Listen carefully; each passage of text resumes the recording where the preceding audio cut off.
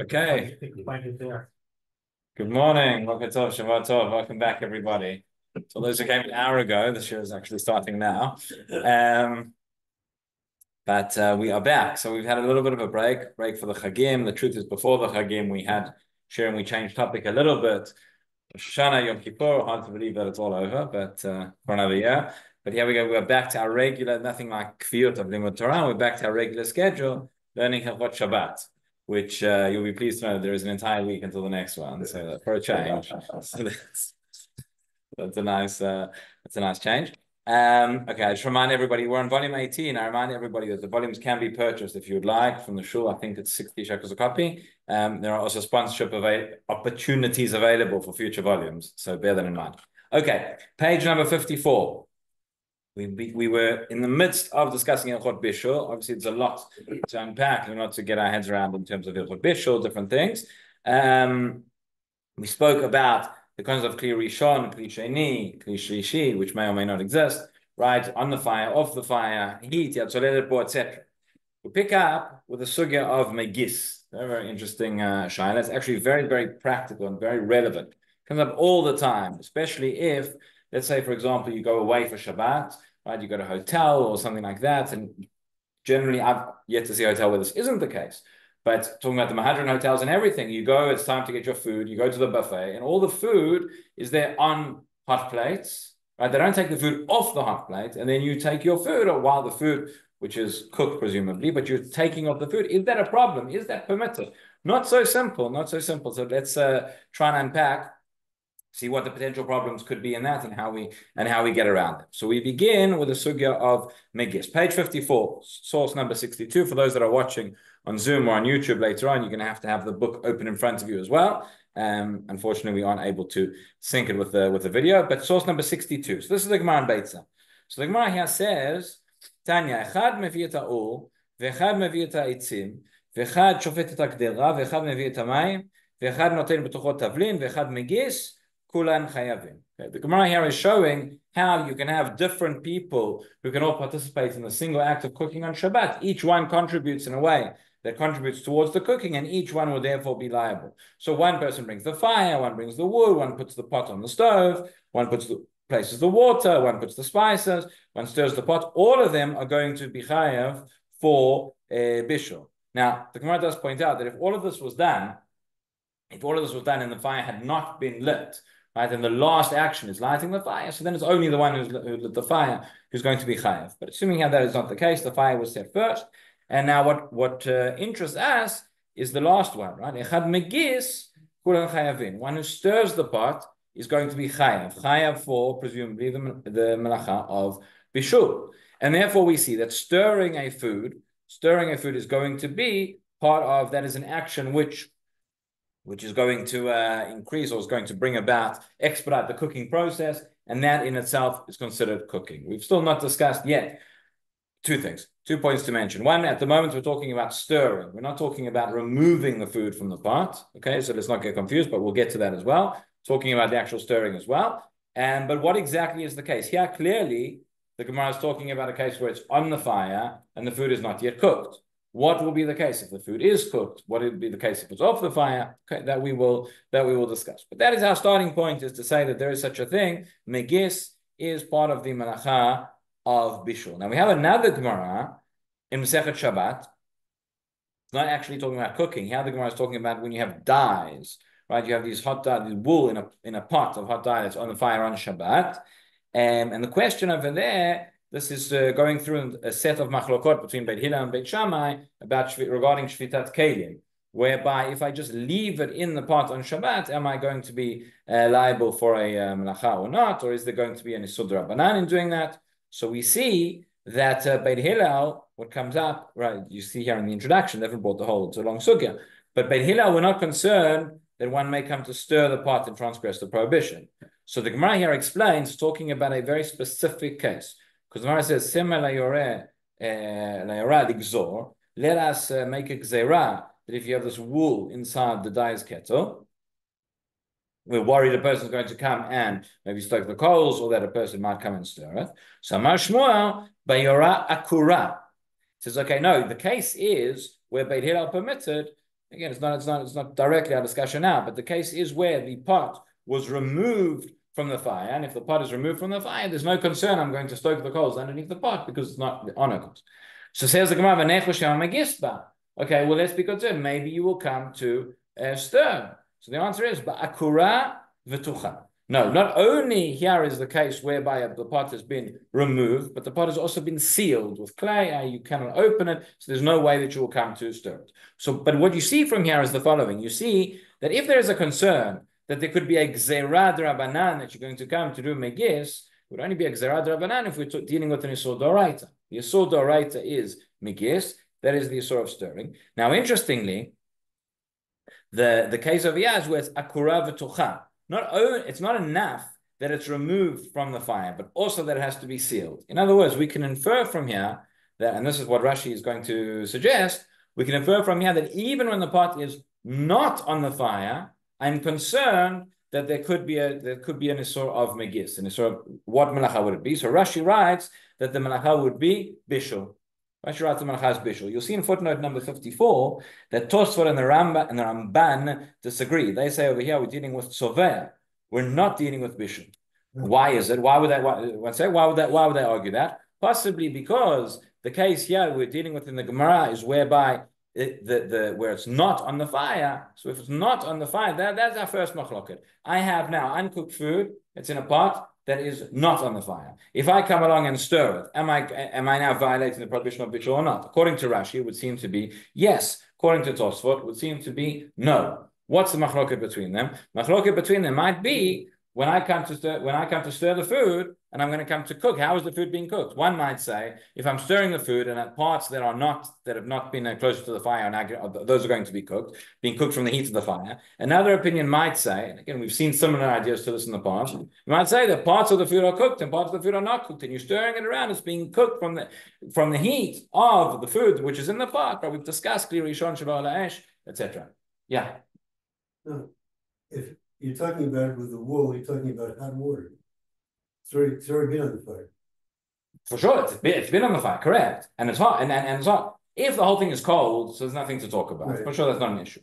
But our question is, if I have uncooked food that is hot, that is currently, everybody agrees on this. If I have uncooked food that is on the fire and I stir it, that is going to be isur d'oraita, that is megis. Right. What happens if that is still hot, but it's been removed from the fire, and I now come and stir it? Is that still going to be a prohibition? According to Rashi, yes. According to other Rishonim, don't you have take a step back? Don't you have to begin with? Because all this is based on whether or not it's cold so core or not.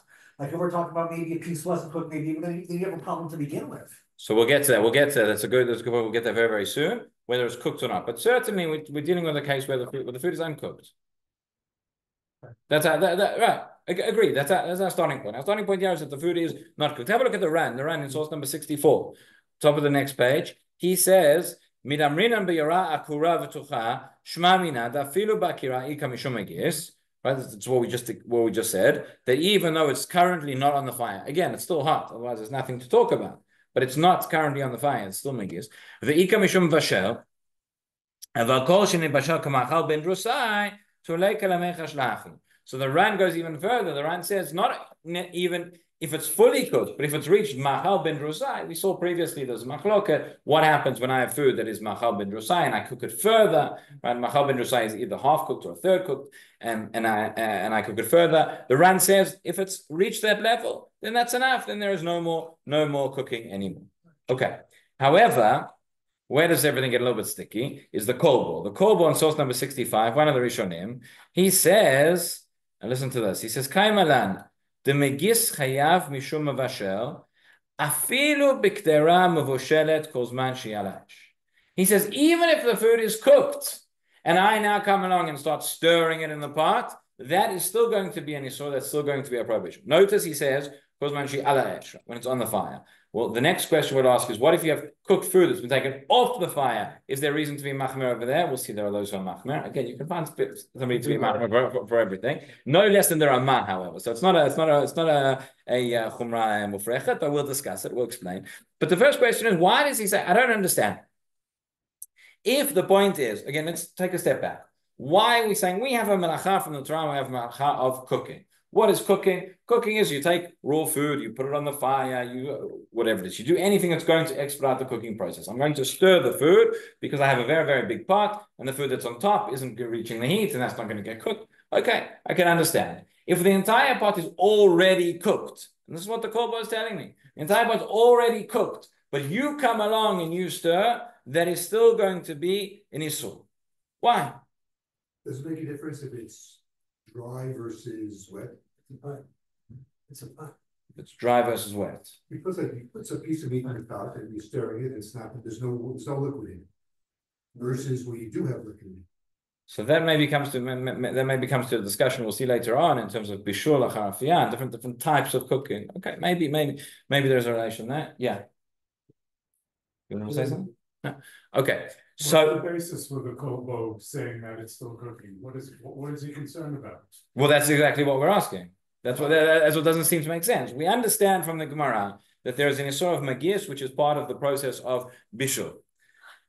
Okay, right. We were saying that when you stir the food, that is going to expedite the cooking process. The Gemara doesn't say anything more than that. Kobo says, okay, we have to be concerned for this, even when the food is cooked. And the question we're asking is why? Why should we be concerned? The food is cooked. You're going to expedite the cooking of cooked food. We've already learned, we have a principle, ein bishul achar bishul. Right? So why should that be the case?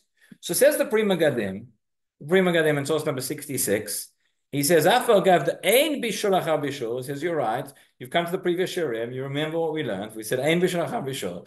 But hagasa po'elet yoter. What does that mean? It doesn't tell me anything. He says that the stirring has more of an effect. Again, very, very, very strange. The Shiur Oct, which you remember, the Shiur Oct is written by the Chafetz Chaim. Right? The Mishnah Brura there are 3 different svarim on the same page. We have the Mishnah Brura, which goes according to the order of the Shulchan Aruch. We have the Biur Halacha, which is generally speaking, when you have a sugya that's a little bit more complicated or maybe different opinions, and he goes a little bit more in depth, he writes that there. And then at the bottom of the page, we have the Shiur Oct. The Shiur Oct generally just brings the makorot, brings the sources that the Chafetz Chaim brings in the Mishnah Brura. Sometimes, by the way, you'll see that he writes, the source is, he writes one word, he writes poskim, or achronim, right?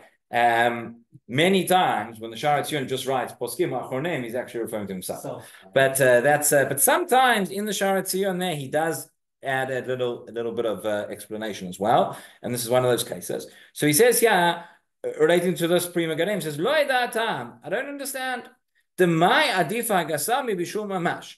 And how can, again, if we say that stirring is part of, it's a component of cooking, how can you say that stirring itself is going to be on page 55, that stirring is more stringent than the actual process of cooking? Right?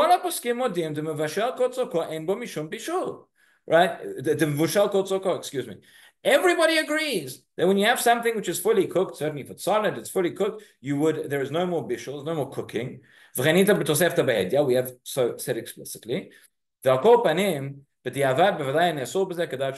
says, therefore, certainly, and it's important to know, he says, b'di'evet, there would be no prohibition. If somebody came along and stirred, even if we're going to be choshesh for the stringency, somebody came along and stirred the food, right? You can still eat it. We don't consider that, like, for example, somebody came and cooked food on Shabbat, not for a sick person, not for whatever. Somebody just came, they didn't know, or they did know, and they willfully transgressed and cooked. Very complicated discussion over there in terms of exactly what the parameters are, but there will be limitations on whether, who, and how, and when you can eat that food on Shabbat. But if this was just done and was stirred, says the Shiur Oct, no problem, at least b'di'evet. But we still haven't answered the question. Where does the korbo get the stringency from? Again, the korbo told us that if you stir food which is fully cooked, which is on the fire, that is a prohibition because you are cooking, but the food's already cooked. Okay, so Rav Moshe Feinstein, turn over the page 56, in Igros Moshe has a suggestion. And he says the following. He says, Ika k'tzatam. Again, k'tzatam, right? This is difficult. But nonetheless, even though the part has been cooked, it's been fully cooked.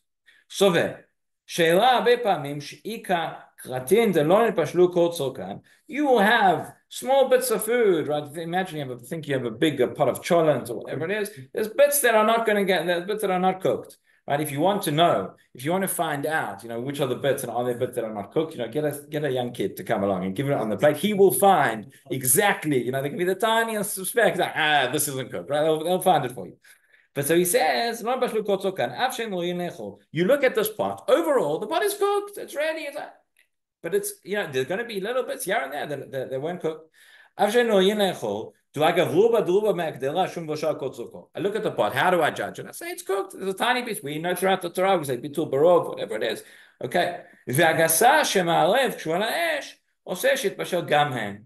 Okay, so stirring, yes, sometimes there are bits that are somewhere in there that's not cooked. That's going to come along and that's going to cook. You would say that because that'd be the only way you could explain it. The only problem is that it undermines the whole edifice, because then you have a situation where there's nothing there's no such thing as being once you say there's always something, therefore that, then there's nothing, right? You completely undermine the whole structure. Right. So maybe what he's saying is this. He's saying that essentially what we're saying is that stir, when I come along and I stir the food, okay, it's a different form, or it's a different method of cooking. Maybe it's something we know that we have, for example, we have bishul, which is generally speaking, which is where you cook via liquid, right? Boiling, or you're boiling, or it's like, let's say it's boiling. You have roasting, you have baking, you have different things. We will see the discussion later on about whether there is bishul achar afiyah or not. So the poskim discuss, maybe when the food's been cooked, one way, it's been baked, and now I cook it, or now I roast it, or whatever it is. It adds a different element. It adds a certain flavor, or enhances the food in a way that it wasn't cooked before. So you could suggest, okay, again, and it seems like it does sound a bit of a stretch, and as I said, it is a minority opinion, yeah. But we are we do find the poskim are concerned for the scoreboard. You could say that the stirring, again, it's going to cause the food to be cooked in a way, or it's going to cause parts of the food to be cooked in a way that would not have been done otherwise. That seems to be what is behind. Okay. He doesn't necessarily agree with it. Huh? He's giving justification, but he doesn't say I agree with it. Right. So we'd have to look at the full at the full tshuva over there. I don't recall offhand exactly how he rules, but we'll see in a moment the Shulchan Aruch and the Ramah. Okay, but so that is the first point. So just to summarize until this point. Sorry. Yes. Just to clarify in my head, Yeah. cooked, Yes. fully cooked. Yes. Does that mean edible? Does it mean if the beans are a little tougher in the cholent than soft, that if I stir, I'm cooking? Because I could eat it one way or the other way. Right. So especially with foods like cholent, etc., it gets very difficult to define exactly when do we say fully cooked or not. There's another concept which we'll come to. By the way, that's precisely it. In other words, he talks about more cooked. What does that mean? That's something that they pass the bar. So we will come to this, and this is going to be very relevant when we get to the Yisrael Darabanan in terms of Sheyah and Chazara, etc. What we call mitztamek v'ralo, or mitztamek v'yafelo, meaning there's a concept in the Gemara where you have a food which is fully cooked, but the longer that it's left on the fire, the better it gets. Right, cholent is going to be the classic example. For too long and the meat dries down, etc. Okay, but we generally assume that in the stages of cooking, we assume there's a stage what's called machal ben drosai, which is either half cooked or third cooked, which is you could eat it, but it's not cooked. Right? Everybody knows there's such a you eat the food, I can eat it, but it's not cooked. There is a stage where I say it's fully cooked, even though it could be cooked more, and even though it might get better, but it's cooked. It tastes it, right? And then you get to the stage of what's called mitztamek v'yafelo, which means if I leave it on, the fire will get better. Here we're dealing with the stage which is fully cooked. So what Rav Moshe is saying is that even though it's fully cooked, there might be bits and pieces here and there that actually are not cooked, and therefore that's what the stirring is going to achieve. Less cooked. Huh? Not cooked or less cooked. Right. Because again, saying it's not cooked. I agree. He says. You can. Again, he says Ika kretin. Kretin means a tiny, tiny piece. The lonit bashlu kotzokan. There's a bean in there that hasn't been cooked. Okay. So let's just summarize up to this point. So essentially, what we're saying is this. What we understand is the following. The Gemara tells us that we have what's called megis. Megis means stirring. If I stir a pot of food, that is expediting the cooking process, and therefore that is forbidden. Again, at default, I have uncooked food that's on the fire. I may not stir it. That is forbidden according to everybody. Question number one: if the food is hot and uncooked, and I remove it from the fire, is there still a prohibition of stirring? That's a machloket. Rashi says yes, it's forbidden. Tosfot says it's permitted. Okay, that's machloket number one. Machloket number two. anyway, when Shabbos begins, it's supposed to be what, more than 50% cooked? At least. But again, that's again, you're jumping the gun. That we're going to talk about in future shiurim. The reason is because we'll put it like this. That's when we get to the Surei Rabbanan of Shahiyah on a Torah level, right? From a Torah perspective. If I have food which is completely uncooked and is put on the fire before Shabbat, biblically, minat Torah, midora. Again, I'm not saying you should do this. Don't do this. There are very good reasons why not to do it. But on a Torah level, okay, soldiers now in Lebanon, okay, and they have their food just before Shabbat. They don't have time to cook or whatever they need to eat. So okay, they're going to leave their food on there. From a Torah level, have you performed any melacha by leaving the food that is uncooked, 100% uncooked, 100% raw on the fire before Shabbat? No, I haven't done anything. In truth, there are going to be situations where we will allow, and we'll see it later on, situations where we'll allow one to leave raw food uncooked on the fire before Shabbat. We have to know how and when to do it. But I haven't done anything on a Torah level. The Rabbanan, there may be problems. It's only when I am actively doing something, I'm putting the food on the fire, I'm stirring and I'm moving, and that's the only time that biblically I can be potentially violating the melacha of bishul on Shabbat. Again, the Rabbanan added all sorts of safeguards, which we haven't gotten to. We've been talking about Bishul D'Oraita first, and then we'll get to Bishul D'Rabbanan. But okay, so if I therefore have this food which is not cooked, and I stir it on the fire, according to everybody, that's forbidden. If I take it off the fire and I stir it, according to some, that is forbidden. Okay, and according to others. What if the food is fully cooked? So I have the pot which is fully cooked, which is on the fire. Am I allowed to stir it? We would have thought yes. And many of the Rishonim say yes. But the kolbo comes along and ruins everything for us, and he says no. Okay, that is stage number one. That is the and we saw why. We saw not everybody understands, not everybody accepts this chumrah, but it exists. Okay, that is stirring. That is migis. Now the next thing the poskim talk about is if I'm concerned that when you're going to stir the pot, okay, so what happens if I take a ladle or I take a spoon, a large spoon, right, and I want to get the cholent out, and what happens when I start serving it? I inadvertently or purposefully, I'm not just taking the food out, but I'm actually mixing it. I'm stirring it as well. Do I need to be concerned that when I take out the food with a spoon or with a ladle, either that I'm actually going to be stirring, or do I say maybe that Rabbanan, and this is a logical thing, because if you're going to take the food out with a ladle, many times, the first thing you'll do is you want to stir it. You have the big pot of cholent, and all the meat's on the top, and all the potatoes are at the bottom. And I like potatoes, and I don't like meat. Okay, I'm strapped, right? So what am I going to do? I'm going to go, and I'm going to stir it first. So maybe there's a Gzerah Rabbanan that says if you're going to pour out with a spoon, you're going to come to, so don't pour out with a spoon so that you won't come to stir it.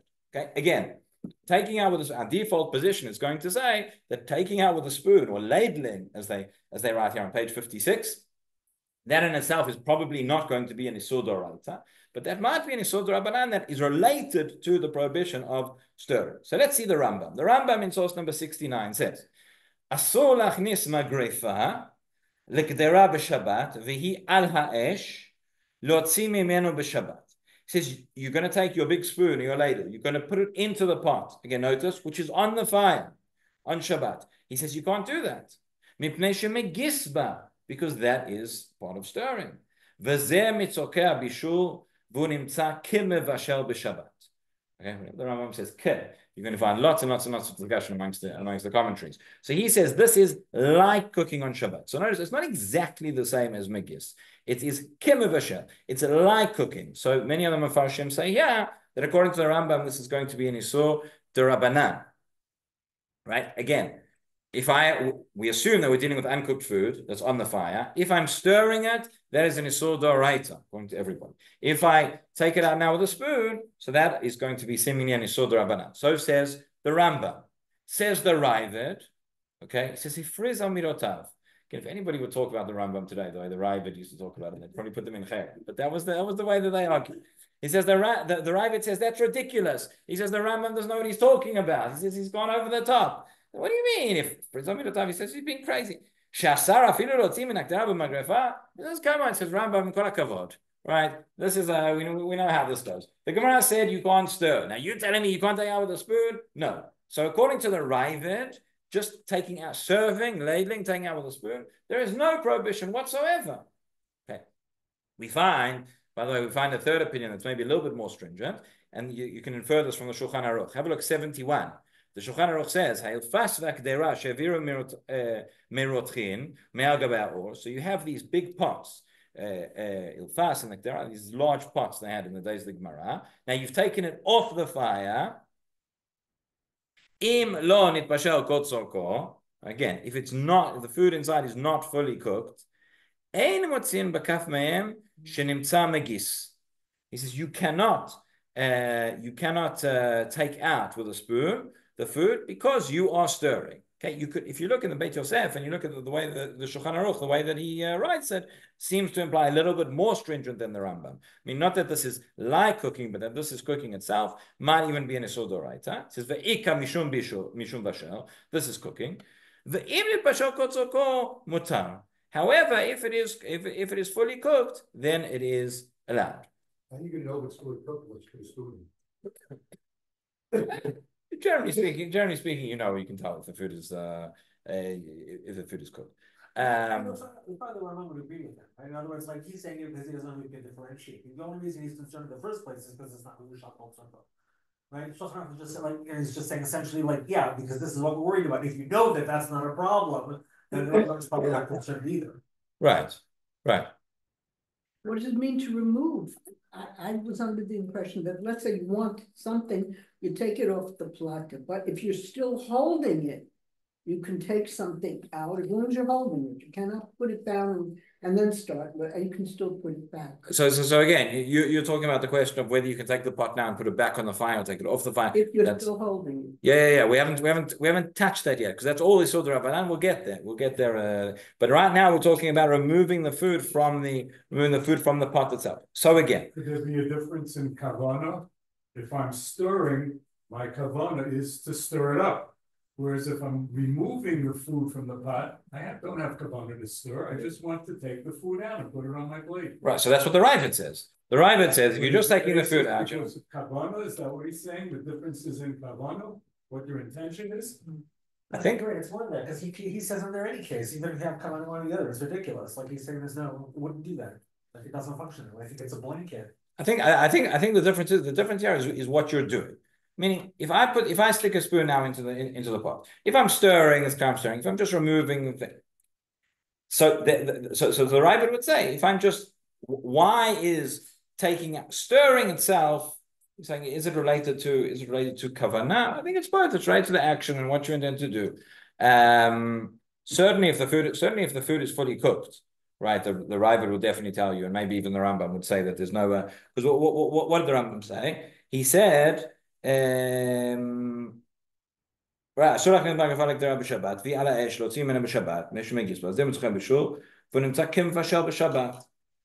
that they would, right? I think they would agree that if the food is already cooked, so then the Shulchan Aruch was the one who said it explicitly, right? He said im lo nitbashel kol tzor in 71. Shulchan Aruch said im lo nitbashel kol tzorko ein motzin bakaf. In other words, if it is nitbashel kol tzorko, then there's no reason to be machmer. There's no reason to be machmer in terms of taking it out with the spoon. Huh? Even if it's uncooked. The note above says, Rome says, even removing uncooked food. Yeah, for sure. If it's uncooked food, then that's going to be a problem. If the food is cooked, we're saying then there's no issue. Okay, so hang on. So let's just summarize again until this point because there's a number of parameters here, moving parts, and then we'll get to the next stage. So again, our starting point was all of this is based on megis. All of this is based on stirring. Stirring the food is part of the bishul. So if I'm stirring uncooked food that's on the fire, that is going to be prohibited. That is going to be essentially like cooking.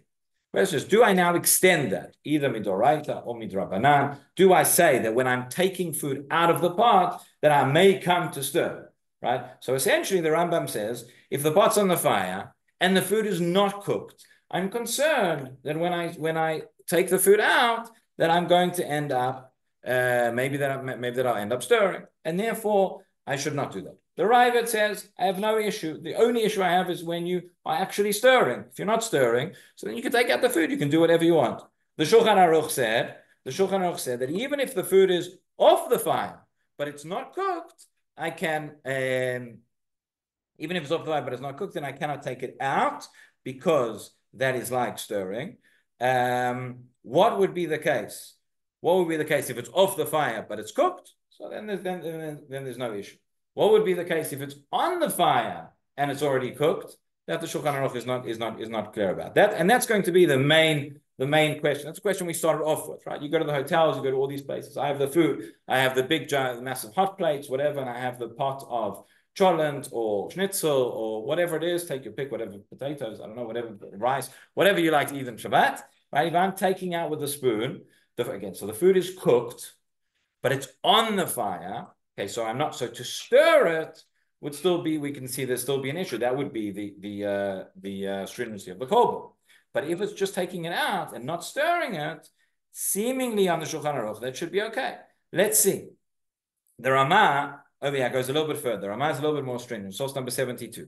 He says, "Lekatchila yesh lizahel af b'gdera b'kol inyan." The Ramah here has a tremendous chumrah. We're going to see the Achronim do not accept the chumrah of the Ramah, because the Ramah is essentially saying, not only do we take the chumrah of the kol that says even if the food is cooked, you can't stir it. He says even whatever the case, you can't, if it's on the fire, you can't come along or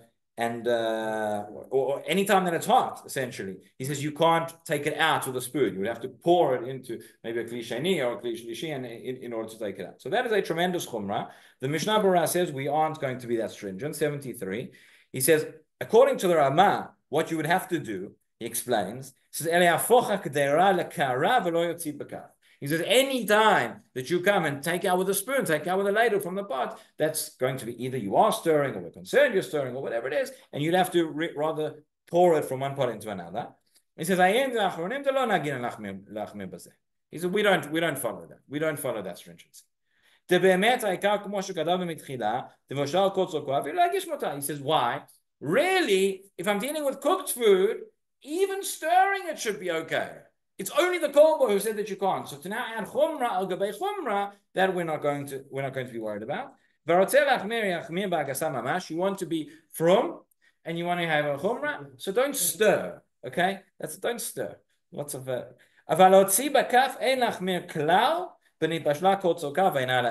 line, says the Mishnah Berurah, everybody agrees on this. Okay, everybody except the Ramah. Everybody sensed the Ramah. That to take out the food from your pot with your ladle, whatever, if it's fully cooked and it's not on the fire, we're not going to be stringent on that. Okay. Again, our question is, if it's fully cooked but it's still on the fire, so that's what the kol bo said we need to be stringent in terms of stirring. Does that mean we have to extend the stringency in terms of taking it out as well? So have a look in source number 74. He says, "Sheviro merotchin nakat sheviron lelavut adafilo bazeh." Okay, fine. That's the previous case. Now in bold. Food which is fully cooked. When it's on the fire. So according to the Beit Yosef, according to the Shulchan Aruch, it sounds like that would be permitted. Again, permitted to take out food with a spoon that's on the fire when it's fully cooked. However, the Eliyah Rabbah is going to be stringent. So we have a machloket. And what comes out of this at the end of the day is that, first of all, we have machloket really Sfardim and Ashkenazim. According to Shulchan Aruch, there is no issue. According to the Ashkenazim, based on the Ramah, again, we don't accept the chumrah of the Ramah all the way to say that even if the food's been taken off the fire, you can't take it out with a spoon. But if it's on the fire, we're going to see the poskim say that one should be machmir if you can, unless there's reasons why you can't. For example, the pot's very heavy, or you're not going to, if the only way that I could take it out means that I'm going to now have to take the pot off the fire and put it down on the counter, and then I can take it out. But then I can't put it back, right? That's right. So then we'll say, the Chazon Ish writes, and others say, okay, no, in that case, rather better to take it out while it's on the fire rather than taking it off. Have a look at Rabbi Vadia, source number 76. He says, "Mutar lachnis matzeket or kaf l'kderat tavshil b'Shabbat." Vadia is obviously Sephardi, right? He says one can, in case you didn't know, right? He says one can take a ladle or a spoon to take the food out on Shabbat when it is fully cooked. Even when the food is even when it's on the fire. Okay, so he says, he writes here when there's a need, but again, most of the Sephardi poskim say even if there's no need, the Ashkenazi poskim will say if there is a need, then you can do it, and that is why Lamaisa, I think this is what people rely on. As mentioned at the beginning, you go to a hotel. I've never been to a hotel on Shabbat where they don't do this. Meaning the food is there, it's on the hot plates, it's on the trays, on the even the Mahadran hotels, whatever, and everybody comes and everybody takes their food, and there's no issue. Why? Because it's not practical, it's not possible to do. We're saying again, you shouldn't stand there with a spoon and go and start stirring all the food. That you shouldn't do. But to go and just take out your spoon of rice or a spoon of cholent or a spoon of meat, whatever it is, that is going to be allowed. Okay, there is another leniency which we can add to this. Somebody asked before, but if it applies to solid food or liquid food, etc. So have a look at source number 77, Chut Shani, Rav Karelis. He says, Hadash Rakobo v'aliyah rabba lotzi mikdar al-yedei kaf, kol zman shekdera omeret al gabei ha'esh, af shemvoshelet kol tzorko, that which they were stringent about there. He says, Nered dafka al-yedei kaf v'chadome. Notice that in all the poskim, it says if you take the food out with a spoon, nobody spoke about taking it out with a fork. If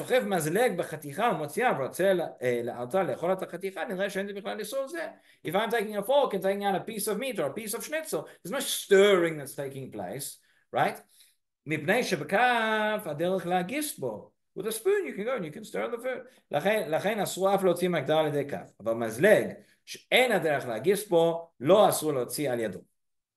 With a fork, there was no gzera, there's no isur.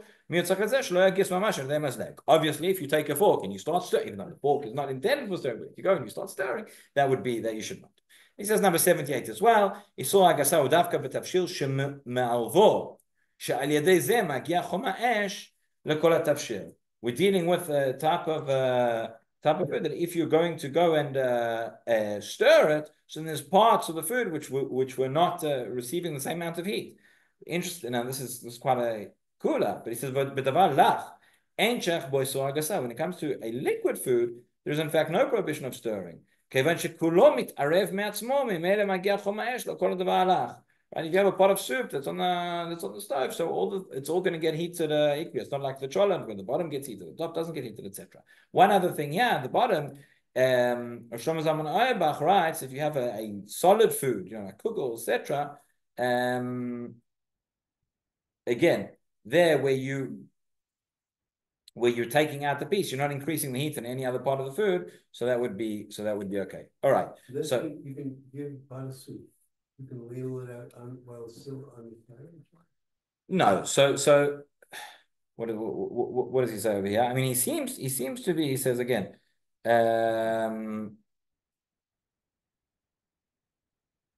yeah. The question is often you have solid pieces within the food, so then that's going to be a problem. But he seems to say that if you have soup that is clear liquid, that's all that there is, then the prohibition does not seem to apply. That's okay. Again, in the hotels, etc., I think that's what they rely on. The general practice at home, etc., is that one would take it. So much, though, might be like, a sheet that like so many levels removed from it, like cause it's not even an open flame, right? Like with these platforms, even not to get someone or whatever. Like you're not even really at the point where you're actually cooking. You're just like, of course, you're keeping it warm. Like to begin with, like aren't you really so far removed from even having these concerns? So it's not really right, so we are, and again, this gets to the topic which we're going to get to in the next couple of shiurim, in terms of what I mentioned before, in terms of when you have the food, when you put the food on the hot plate before Shabbat, it's always a good idea to make sure that your soup is fully cooked for sure, right, but that it's boiling before you put it on the hot plate before Shabbat. The reason for that is because once it's there and it's already cooked, so any action that I might do on Shabbat, I might end up moving it from one side of the hot plate to another. I might do something which could, speed up the cooking process if the food was not fully cooked before Shabbat. So that's going to be a problem. And that's why, again, in terms of good practice, is always take the pot of soup, off the hot plate before we start serving it up. That way, you're not going to get into any problems. But you're correct in that a lot of these issues that we're dealing with chumrah al gabei chumrah al gabei chumrah. Again, just to summarize, the only isur d'oraita that we're talking about is when I have uncooked food, according to everyone, have uncooked food that I'm stirring. According to some opinions, only uncooked food that's on the fire that I'm stirring. That everybody agrees is an Isur D'Oraita. And from there we will have. There are those who say that if I take it off the fire, it's still going to be an Isur. There are those who say the Korban says even if it's cooked, that it's going to be an Isur of stirring. Right? The Korban never said, however, the Korban never said that if I take the food out, that's an Isur of stirring. The Ramah came along and the Ramah extended onto the Isur of the Korban and said, even if I take the food is fully cooked and it's off the fire, and I take it out with a spoon, and that's going to be asur. But the Mishnah Berurah said, okay, we're not going to go that far. We're not going to be that stringent. So the greatest stringency that we'll have is we'll say that to stir the food right while it's on the fire, that we're going to avoid. The main question, the main point of contention, I said, was if the food is cooked and it's on the fire. Okay, so stirring, we said no. But can I remove it with a spoon? In that case, according to the Shulchan Aruch, yes. According to the Ramah Ashkenazim, the default position is no. But if there's a great need for it, then there is what to rely on, is what to be lenient. And again, if it's a food that's not going to be, it's solid pieces, etc., that isn't going to be stirred anyway, then there's no problem taking that off. Okay, you can see if you can make sense of this table. It's on page 61. That gives you the summary of what we've discussed. But that is in terms of the sugya of stirring. Okay, we have a little bit of time left. Let's move on to the next section, which is on page 77, which is Bishul Achar Afiyah. Now, we've already discussed, great length, came up in today's show as well, the concept of Bishul Achar Bishul. And our basic point, just to remind you, our default position is Ein Bishul Achar Bishul, meaning once a food has been cooked, I cannot cook it again. At least not on a D'Oraita level. We saw that there was a machloket regarding liquid and solid foods, and generally speaking, we try to be stringent. I'm not going to go into all the details again now, whether it's D'Oraita, whether it's D'Rabbanan, etc. But we are stringent regarding liquid foods, that we say that if it's cooled down, we would consider it to be Bishul Achar Bishul, even though according to most of the Rishonim, and we have to know B'diavad, that according to many of the Rishonim, even with the liquid food, there is no Bishul Achar Bishul. Once it's been cooked, and I cannot perform that melacha again. What if, however, as we said, there are different forms of cooking. There is cooking, there is roasting, there is baking, etc. So if a food has been baked, but it has not been cooked, or if a food has been roasted, but it has not been cooked, right, would that now add a level, and would that therefore be a Torah prohibition of bishul? So the source for this discussion is very, very interesting. The source comes from the Gemara Masechet Pesachim, relating to the Korban Pesach. The Korban Pesach has to be roasted and not cooked. That is why nowadays, so there are different minhagim. Nowadays, generally, when it comes to Seder night, we don't want it to look like we are eating the Korban Pesach, because you can't eat kodshim outside of the Beit HaMikdash, and therefore we have the minhag not to eat just roasted meat, right? We either cook it or we cook it in sauce or whatever, so that it's not done in the same way. There are communities where the minhag is dafka to have roasted meat, so that it should be, so that it's, as a zeichel Korban Pesach. Okay. So whatever you do, you've got a minhag to rely on. But so the question over here is, what happens if after you've roasted the korban, what happens if you then come along and you would cook it, you would boil it, right? Is that sort of undoing the roast, or is that whether we say, again, we can get into the lamdas, but whether we are undoing the roasting or whether adding to the roasting, it's being cooked in a different form than it has to be, and the implication of that would be that there is such a thing as cooking after roasting. I'm performing a different form of cooking. So the Gemara over here, according to Rabbi Yossi, comes to the conclusion that this would not be allowed. Okay, that's in source number 1. Again, our division of the Shiurim is not exactly the same as the way it's split up in the book. That's why the sources goes back to number 1. But and really, where he learns it from a case of matzah. Right, if you have a look at the second paragraph in source number 1, so the Marav Kana, Amani Rabbi Yossi, the Tanya, Yotzin berakik hasharoi umuvushal shelo nimuach, the very Rabbi Meir. Rabbi Yossi Amei Yotzin berakik hasharoi avalo umuvushal afal pi shelo nimuach. In other words, if I have matzah which has been baked and then afterwards it gets cooked, right? It gets boiled, etc. Then it loses this. It's no longer qualifies as matzah anymore. What comes out from this? You can have a look at Rashi. Rashi, source number 2 over the page. He says once it's boiled, it's no longer considered bread, no longer considered matzah. He says v'lo b'mvushal delav lechem karinan bei afal kvi shekvar nefar b'tamru. You can say there's no cooking after cooking. I've already baked it. I've already baked the matzah, and that's what it is. No. Once you had originally baked it, but then you came and cooked it, so it loses its original status. And he says the same thing by the Korban Pesach as well. So now the question is as follows.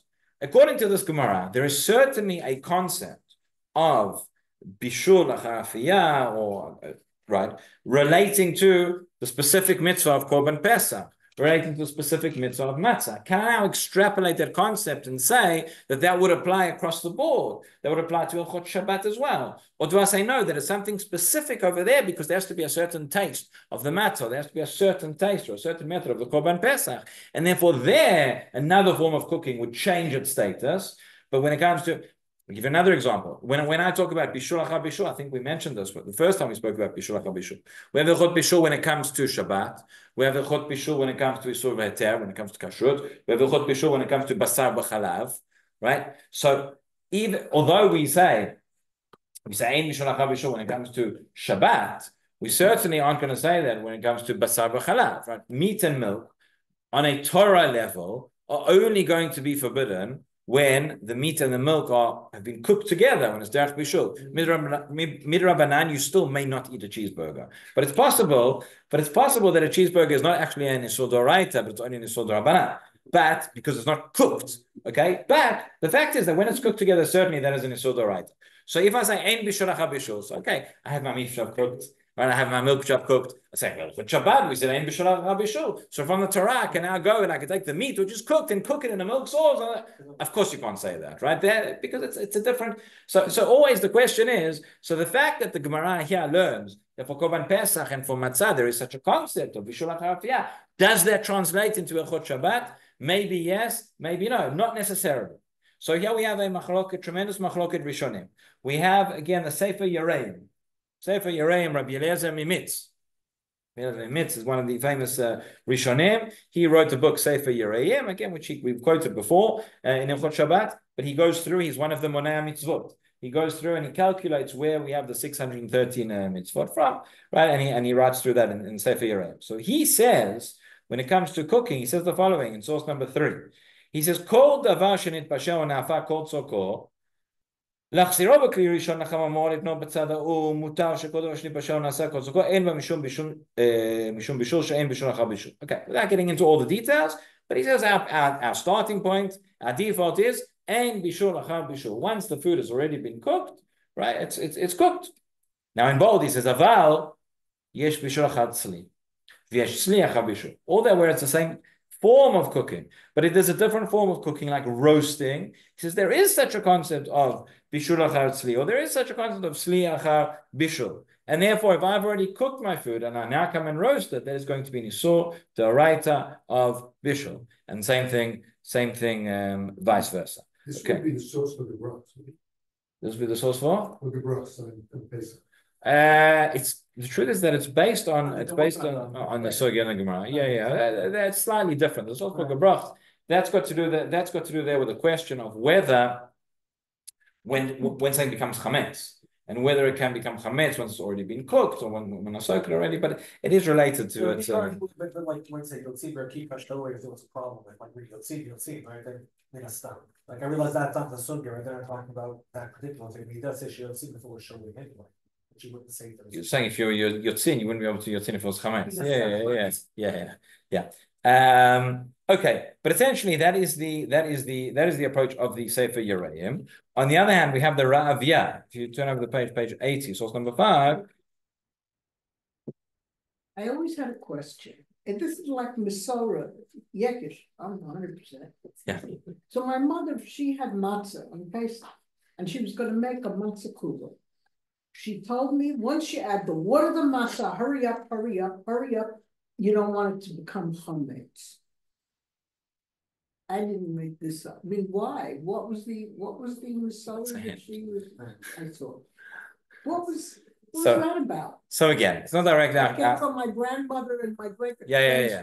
So again, it's not directly asugya now. It is somewhat related. The point is this: the Gemara tells us that from the time you add water to flour within a certain period of time, which we're generally machmir to say is 18 minutes, right? But for the certain was baked, and then they add water to.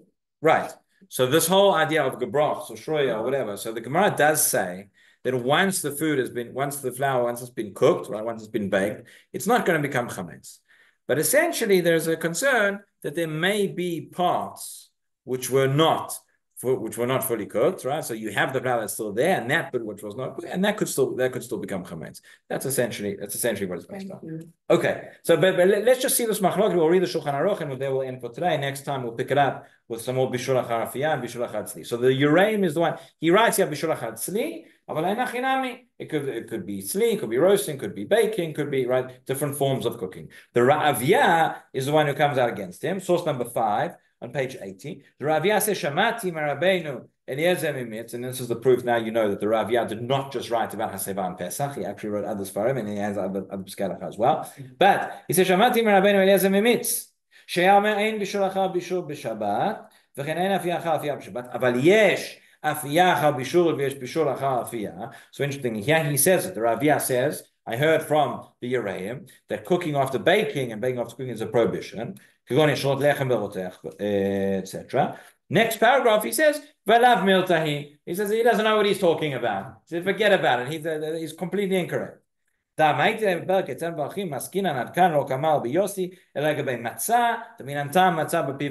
is exactly the argument that we're saying. We have explicit Gemarot which tell us that for certain inyanim there is such a thing as bishul achar afiyah, bishul achar tzli. But says the Ra'aviyah, who says that's got anything to do with Shabbat? That's got to do with Pesach, and on Pesach you need the taste of matzah, and matzah's been baked, and then you're going to go boil it. It doesn't taste like matzah anymore. It tastes like a brach, right? It's not the same, and therefore, he says when it comes to Shabbat, no, we have the regular rule that we know, and that's enough. Shulchan Aruch, source number 6. Says Yesh Mi Shomer. Okay, the whole thing is going to be a lot of confusion here with the Shulchan Aruch. The whole thing starts with Yesh Mi Shomer. We know we're in trouble, right? But he says there are those who say the davar shene'afah unitzla im bishlo achar kach b'mashkeh yesh bo mishum bishul. Okay, who is that? That's the opinion of. It's not a trick question, right? Says the Shulchan Aruch, there is an opinion that says once something's been baked or roasted, and then I cook it, or vice versa, then I have the concept that is a problem of bishul. That's the opinion of the Yereim, exactly, right? So that is one opinion. And then he says, right, and based on that, he would say, Asur litain pat afilu bekli sheni shayad soledet bo. Okay, he says, based on that, now we're going to have now it gets confusing because he mixes in a few different things. The Shulchan Aruch here is not just talking about bishul achar afiyah; he also starts talking about kli sheni, which we've seen already is machloket. So this is where things are going to get very complicated. But never mind. And then he says the yesh matirin, and there are those who permit it, and that is the opinion of the Ra'aviyah, right? Yafeh. So those are the two different opinions. Now, when we have in the Shulchan Aruch, we have yesh v'yesh. He brings two opinions and begins both with yesh. We hold like which opinion? The second one.